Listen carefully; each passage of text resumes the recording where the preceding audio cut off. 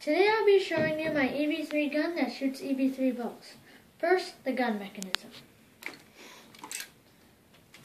So, when the medium motor spins, it spins this gear, which spins this gear, which is connected to this axle. When the axle is pushed forward, it launches these EV3 balls, which will shoot out. Next, the stock. So, you would first put this part under your arm like that, and this part should hit your shoulder.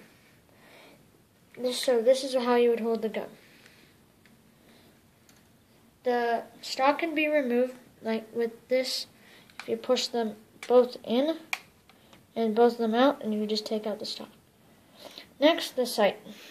The sight can be here just to look through for better aim, and it could be put like this too, and if you don't want to use it, just put it down like that.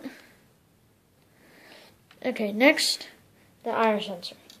So the IR sensor, when it's activated, it can activate the balls to make them shoot, or you can use the touch sensor.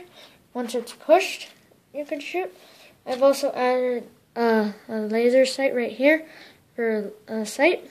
Okay, so now I've showed you everything part of the gun. Let's go try this out.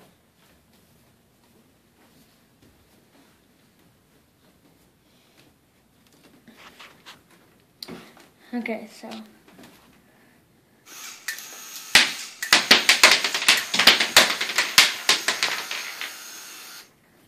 okay everyone, thank you for watching my video, bye.